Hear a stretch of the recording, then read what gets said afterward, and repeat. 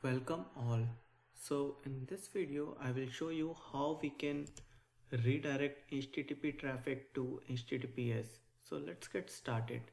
So here's a documentation from AWS, and if you go down and see the slang HTTP to HTTPS redirection. So there are two ways for the load balanced environment and single instance. So we are using single instance. So I'm going to click here and it will show me some GitHub page. I'm using Java SE environment. Go inside this, and so we need to use this file. So the way we can do this is open your IntelliJ or your preferred IDE. Under .platform nginx conf.d, create a new folder under conf.d called ElasticBeanstalk, and under ElasticBeanstalk create a new file called 00 application.conf.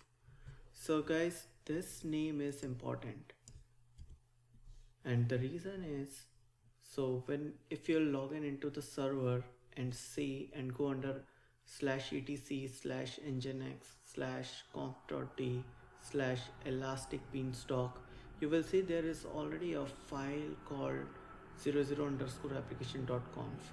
So by doing this, we will be replacing that file with our own version. So that's the reason this name is important. And on the GitHub page also you can see that the name is 00 application.conf.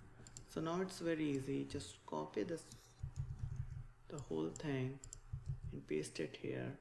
And anyways, we are running on port 5000. This is all correct. And now let's just zip everything and deploy to our ElasticBeanstalk environment. So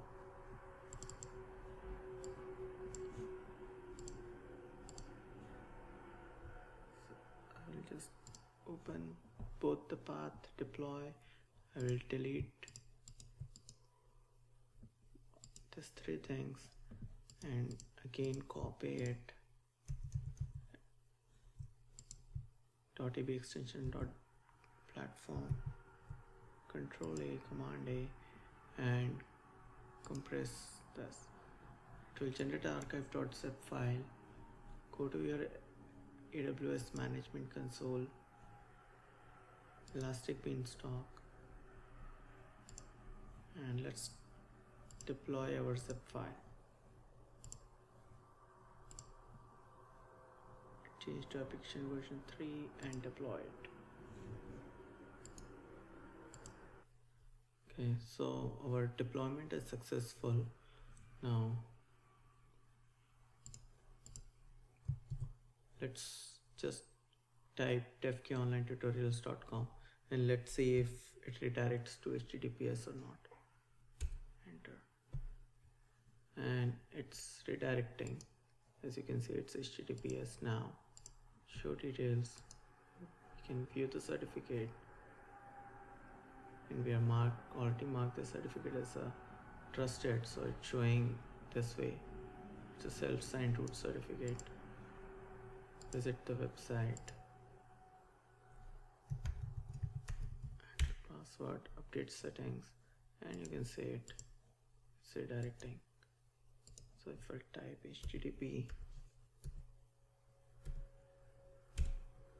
and it's getting redirected to HTTPS. Okay, so we are successfully able to redirect HTTP traffic to HTTPS. So in the next video, so here you can see that we are using self-signed certificate. So in the next video, we are going to use something called Let's Encrypt. So this is a non-profit organization to issue the certificate, and it's a certificate authority. So we will be using Let's Encrypt to sign our certificate, which will be free of cost, and then we will see how we can renew the certificate automatically. So by default all the certificates are valid only for 90 days I think, but we are going to automate that process. So see you all in the next video.